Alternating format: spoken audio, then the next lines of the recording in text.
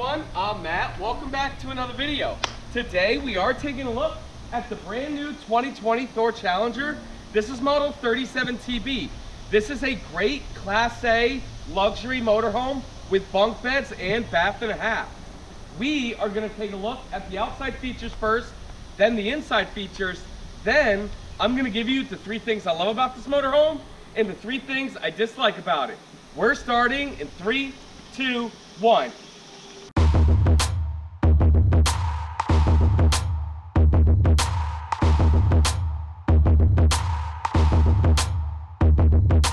Hey everyone, again, welcome back to another video. My name is Matt from Matt's RV Reviews.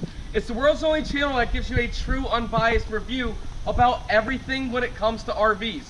So if you find reviews like this useful, consider subscribing. And again, today we are taking a look at the Challenger 37TB. Now, the Thor Challenger is Thor's top of the line Tier 4 Class A gas motorhome. Super luxury, nice, and it's just one of my favorite products out there. Let's get started up front. You do have full body paint throughout the whole motorhome. It does come standard. And you have a nice big windshield with a fiberglass front cap. And what I really like is these LED lights here and how big these lights are. So when you're driving down the road, you have plenty of lights that you're able to see. Model number is 37TB, but the actual tip-to-tip length is 38 feet, 3 inches. And the MSRP on this thing, you ready, is a whopping $208,000. $208,350. But we all know we don't pay MSRP, and I'll have like the sale price and everything down in the description below. But let's get started. You do have frameless windows throughout the whole RV. Up here you do have chrome mirrors with your cameras integrated in the mirrors right there. And what makes this a Tier 4 motorhome is the bigger tires and chassis. This has the nice big 22.5 inch tires, and it sits on a 24,000 pound chassis. So it's going to be a lot better driving experience than something on a lighter weight chassis. Did I mention frameless windows? Okay. Here's your television right here. Outside TV with soundbar. You have these all aluminum slam latch doors. These are great. Nice luggage style doors. Good seals right there. And you do get some really good passenger storage right there. Looks like we might need that ladder for the outside. Over here, here's some more storage.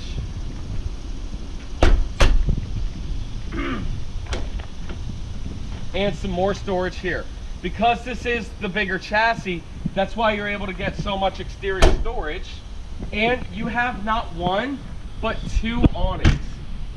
Let me show you this.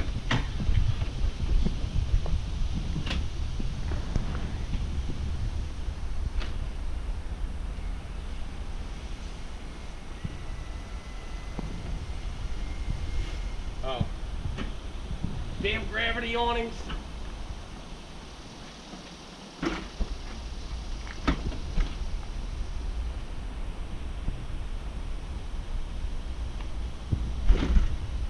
So these awnings are gravity fed.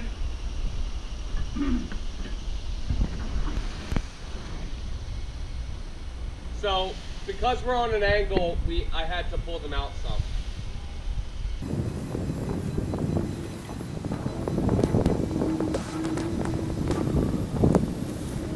Bam, check out those awnings.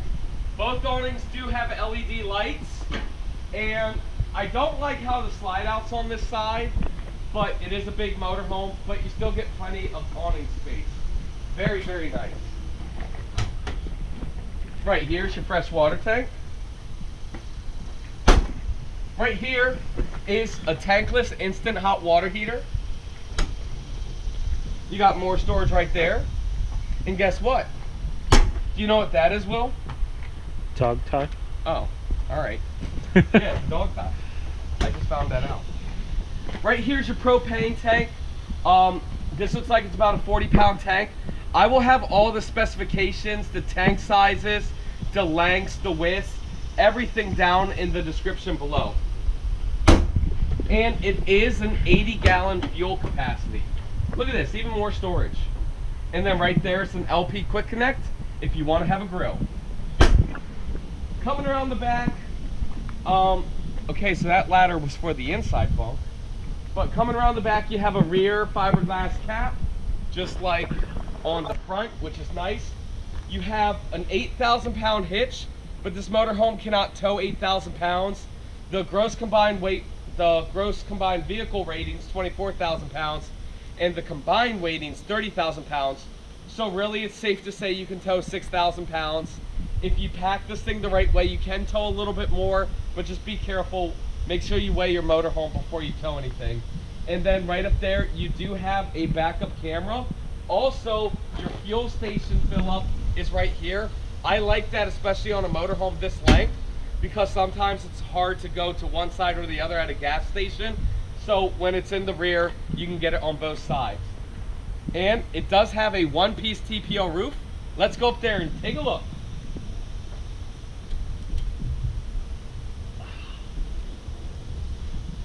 Great, up here on the roof, you can see that it's a one-piece TPO roof with a 12-year warranty. This is actually cool, I've never shown this before. It's what the awning looks like when it's fully extended. I will. It is a 50 amp motorhome with 2 AC units. Both AC units are 15K with a heat pump. And then this is your digital antenna Wi-Fi booster right there, where you can get your own personal hotspot. You have max air covers, and then right there, it is prepped for solar.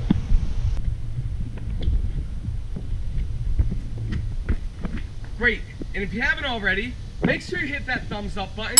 What other RV salesman's gonna get up on the roof to show you what features it has on it?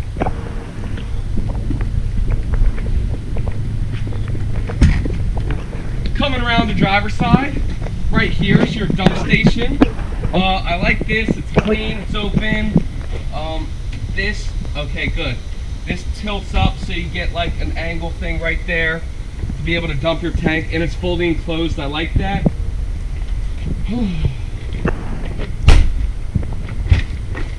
Right here's your Cummins Onan 5500 gas generator, and it does run off the gas tank. Over here's your 50 amp power cord, and then that's where you plug it into your motorhome right there.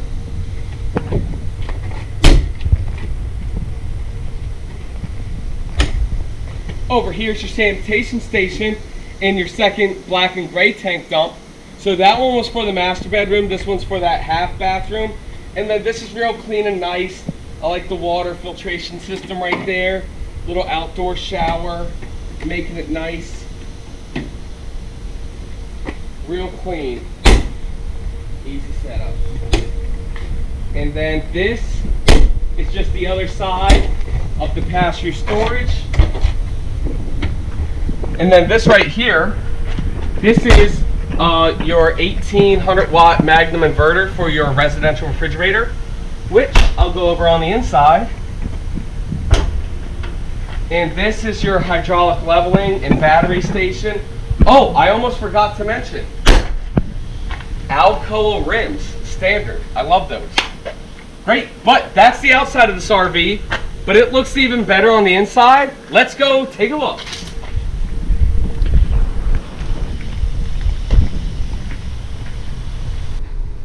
All right, entering this motorhome with the slide outs in, because all my customers wanted to see it on my YouTube videos. So here's what it's like when the slide outs are in. You're unable to get to that rear bathroom there, but you are able to comfortably get to this bathroom. You have plenty of seating space, plenty of walking space. The only tight spot is in between the oversized dinette. Now in the Challenger, you do have this multiplex wiring system, and let me get these slide outs out.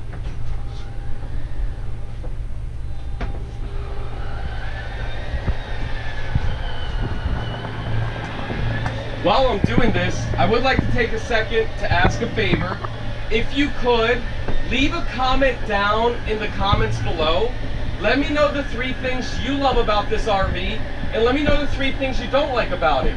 The more comments I get on my YouTube video, the more YouTube likes to promote my videos, and so I really appreciate it. And guess what, Will? What? There's something else that you don't even know about. Guess what's coming out tonight? What? Take a guess. I swear to God. Will has no idea. Is it a new motorhome? No. It is.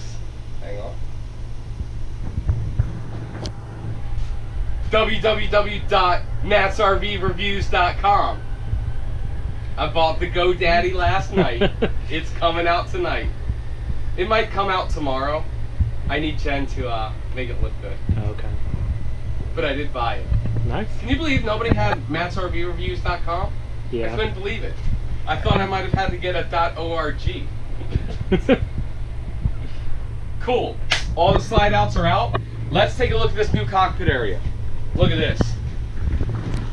New, what's this thing called?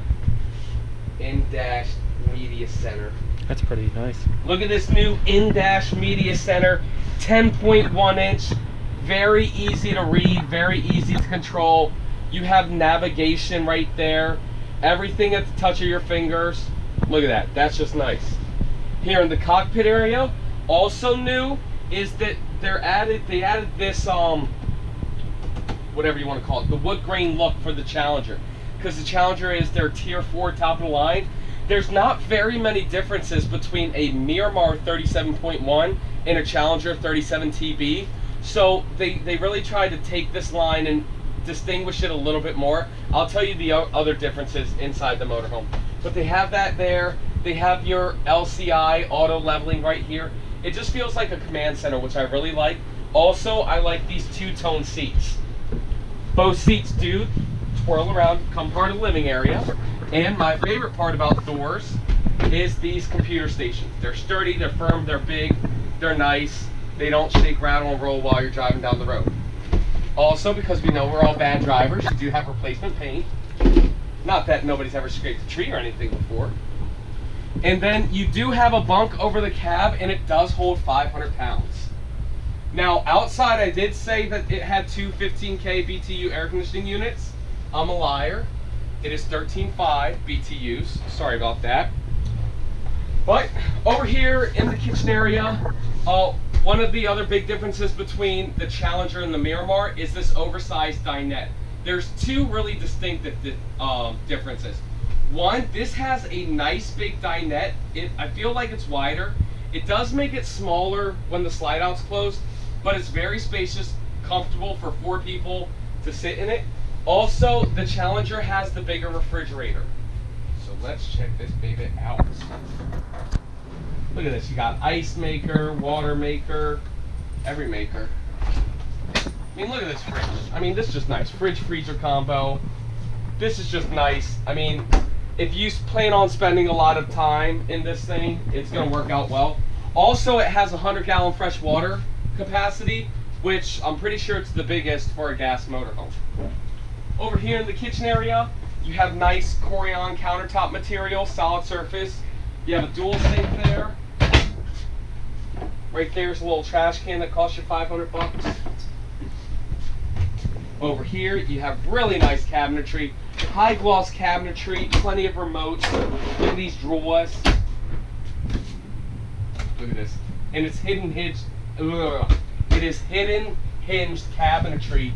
It's just an upgraded, better look. Right here's your microwave convection oven. You don't have an oven, but because you have the convection oven. Here is your induction stovetop. Look at this. This is nice. This just feels cast iron. Probably not, but it just feels that way. And you do have induction, so you can have a little bit of both. Over here in the living room area, here's a nice sofa. It is trifold.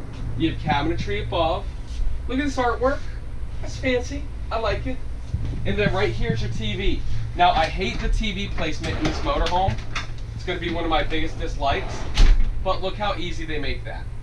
Very easy, very nice. The whole thing is, with this motorhome, you're not in it to watch TV. You know, you're in it to go camping and to have plenty of space. So it is nice that they have that. Over here in the bunk bed area, you have 2 TVs in there. What I love is the bunk beds do flip up to become a wardrobe area. And you do have these nice wood doors to shut those kids up. No, I'm just kidding.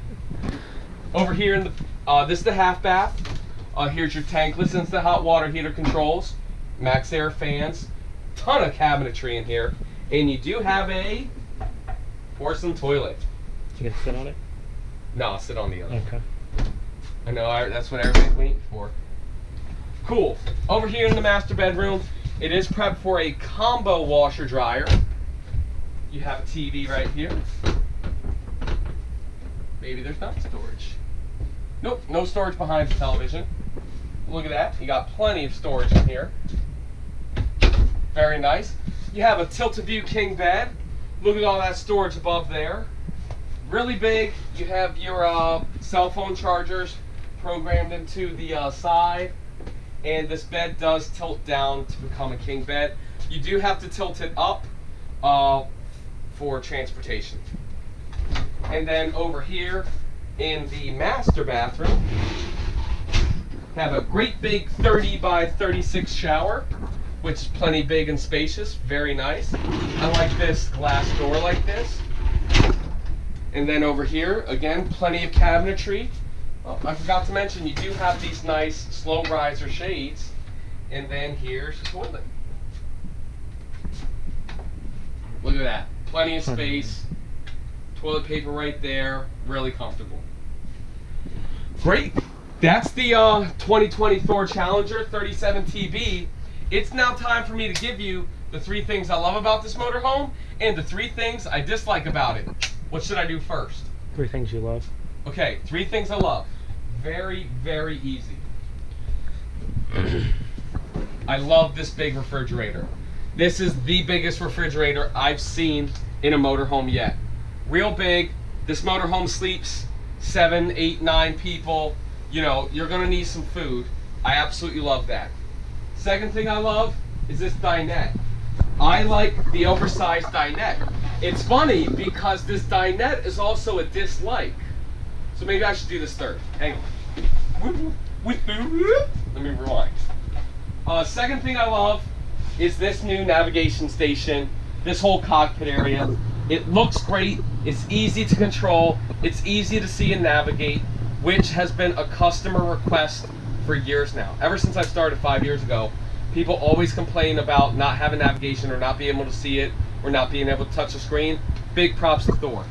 And third thing is this dinette, which, did I mention, there's no storage there, but there is storage under here. So, I love how big this dinette is. I mean, look, put that down. Put the camera down. Can you see us? Sit in this dinette with me, Will. Okay. I mean, look at this. This is comfortable. Remember when we were in the Windsport at Bethpage and we were all like, you know, hey, can you pass the butter? You know, I'm like eating like this. So I really like how big this dinette is. Great. Now the 3 things I don't like about this motorhome. I'm about to contradict myself. I don't like the amount of space, how narrow it is right here when the slide out's in. So it's a pro and a con. Because you get the bigger dinette, when you're driving, it's a smaller area. That's a dislike. Number 2, I personally do not like the tilt-a-view king beds. I get why they do it. Look how much space we have here. But the way my family camps, my wife sometimes likes to lay in the bed while we're driving down the road. And when the bed's tilted up, she can't do that. So that's one of the flaws with the tilt-a-view bed. But that's just a personal opinion. You know what else I forgot? Here's a bedroom door. I'm off today, Will. I'm off. Great. And the third thing I do not like is outside.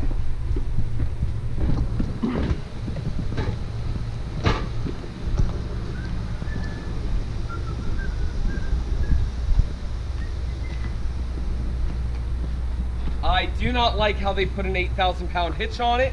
It is very misleading for the customer. There's too many uneducated RV salesmen out there who will tell somebody, hey, 8,000-pound hitch, that means you can tow 8,000 pounds. That's simply not the case. Safe to tow 5,000, safe to tow 6,000. Anything over 6,000 pounds, you really want to be careful and you want to weigh your motorhome because when you're towing something behind you, you got to be very cautious because it's a safety factor. But that's it. That's the 2020 Thor Challenger 37 TB. Again, do me a huge favor. Comment down in the description below. Let me know the things you liked about it, things you didn't like about it. If you have any questions about this RV or any other RVs, send me an email. It's mattsrvreviews@gmail.com, or check out the new website, mattsrvreviews.com, www, on the World Wide Web. If you want to see other motorhomes, Class A bunk motorhomes, I'll have videos right there. And if you haven't already, make sure you hit that subscribe button. You know, that way you don't miss a video. Thanks so much for watching, everybody. I'll see you next time.